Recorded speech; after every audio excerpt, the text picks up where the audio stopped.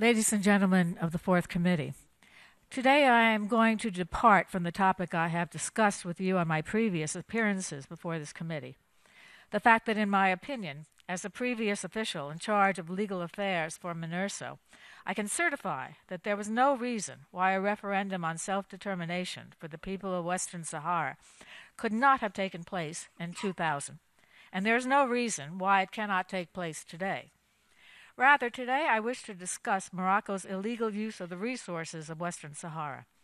I should point out to you that Morocco has been playing you for fools for a long time now, participating in procedures in these chambers and in the Security Council based on the fact that Western Sahara is a non-self-governing territory entitled to self-determination, while proclaiming everywhere outside these chambers that the territory is actually a part of Morocco, its southern province. Indeed, it is referred to as its southern province in its laws, in its proclamations to its citizens, in its treaties with other nations. It blatantly uses the resources of Western Sahara without the slightest attempt to obtain the approval of the people of the territory, and in many cases labels products from the region as coming from Morocco. I will not go into the statistics of the billions of dollars worth of phosphates, fishery, and agricultural products, and other resources that have been plundered by Morocco over the past years. Others are better able to provide you with these details.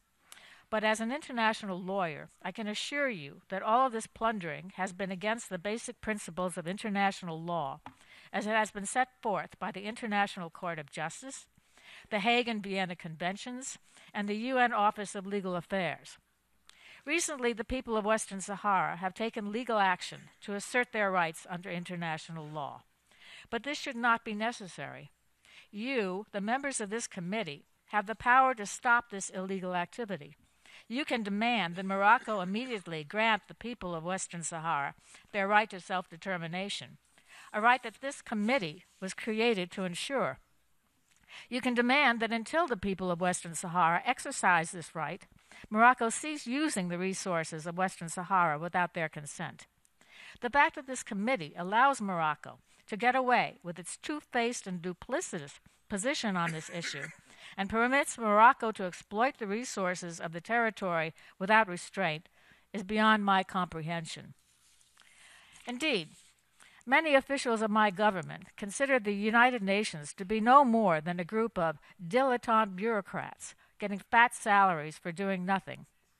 The unwillingness of this committee to take a stand against Morocco adds fuel to these claims. You do not need to be slaves to the dictates of Morocco and members of the Security Council who, for their own political aims, wish to bludgeon the people of Western Sahara into accepting a future they do not want.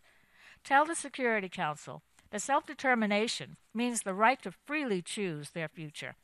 Tell the Security Council to organize the referendum that was promised by the UN to these people nearly 30 years ago. Do your job, please. Thank you.